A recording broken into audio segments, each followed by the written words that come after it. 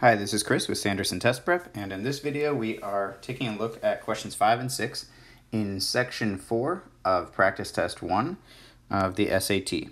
So let's take a look at number 5. It says, which of the following graphs best shows a strong negative association between D and T? So first of all here, our keyword is a negative association. So when you're looking at a graph, when they say association, we want to think of slope. We want to think of something that shows a negative relationship or an inverse relationship between the values that we see on these axes.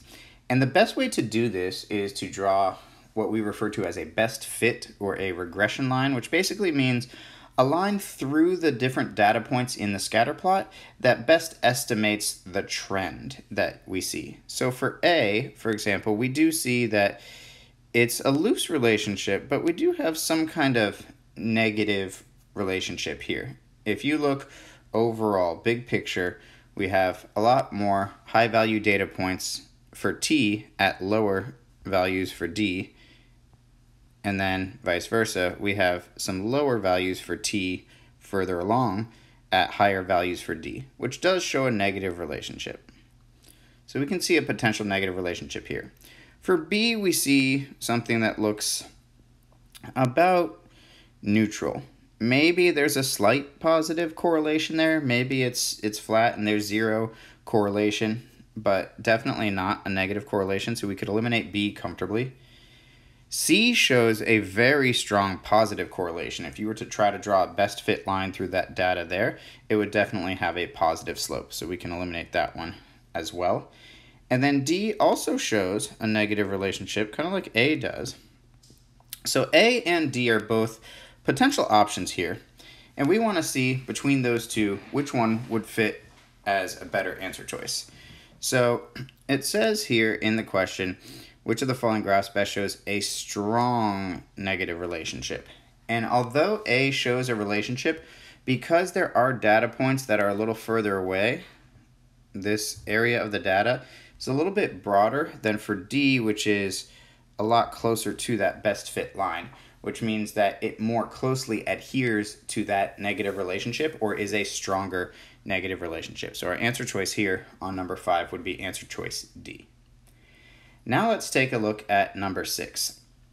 And for 6, we're going to have a relationship here where we have to be able to do some unit conversions. So they tell us 1 decagram equals 10 grams and 1,000 milligrams equals 1 gram. And let's see what we have to do with these relationships that they give us. A hospital stores one type of medicine in 2 decagram containers. Based on the information given in the box above, how many 1 milligram doses are there in one 2 decagram container? So the key with this is you always want to start with what's given, and then you're going to use your unit conversions that they give you. But you're going to always start with your given. So here we're going to start with 2 decagrams, and we're going to try to do conversions just 1 unit at a time so that we can keep track of everything. So here, if we have 2 decagrams, well, we know that 1 decagram is 10 grams. So how much would 2 decagrams be? So if you intuitively said 20, that's correct. And I just want to write out the calculation so you can see where that comes from. If we're doing conversion here, there are 10 grams in 1 decagram.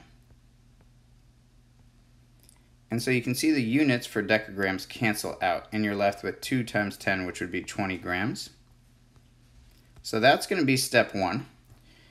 So now we have 20 grams, that's our given, and now let's see what they're asking for. They want to know milligrams. We're looking for how many milligrams. That's what the unit in question is. So here we have to convert grams into milligrams, and we're going to do something similar. Remember, we want the units to cancel out. So here, 1 gram, down here, we want our grams to cancel when we go to multiply those, is 1,000 milligrams. And if you multiply 20 times 1,000, you get 20,000 milligrams for this, which is answer choice D. So luckily for your unit conversions, the math itself usually isn't that hard numerically. The biggest challenge here is just to make sure that we're really careful identifying whether we are supposed to multiply or divide to end up with the correct answer, because as you see in your answer choices, they all have a 2 in there with varying numbers of zeros, 0.002, 200, 2,000, and 20,000. So if you aren't careful with how many decimal points you're dealing with and which direction those decimal points are moving as you multiply or divide these values together, it's very easy to lose track and end up with an incorrect answer choice. So that's how we would go ahead and tackle number 6. Now let's move on to the rest of this multiple choice section.